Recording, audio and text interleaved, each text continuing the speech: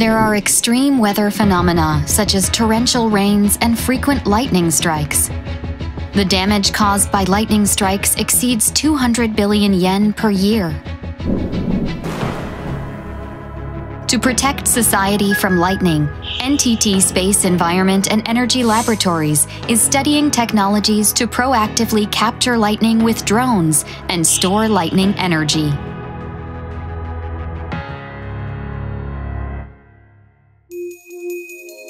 Lightning occurs when positive and negative charges are generated inside a cloud, and a discharge occurs between two charges.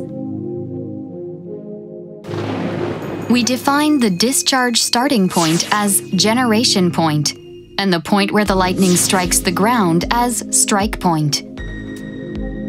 To control lightning strikes, it is necessary to accurately predict generation points and the amount of charge of each lightning event, which is a predictor of lightning intensity, but currently there is no technology to do this. Therefore, we are developing a lightning prediction technology that predicts generation points and the amount of charge of each lightning event within a thundercloud, using the estimation of the charge distribution.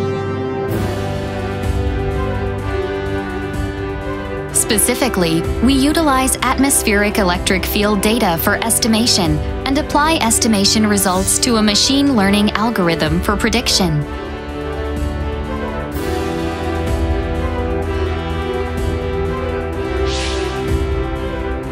In estimation, we will achieve 100-meter precision by developing an original algorithm to calculate charge distribution.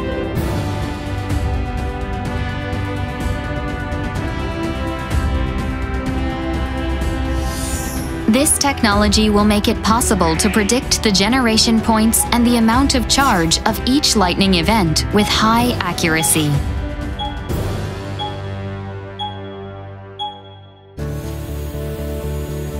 In the future, we will connect this study to the technology that captures lightning proactively and stores lightning energy.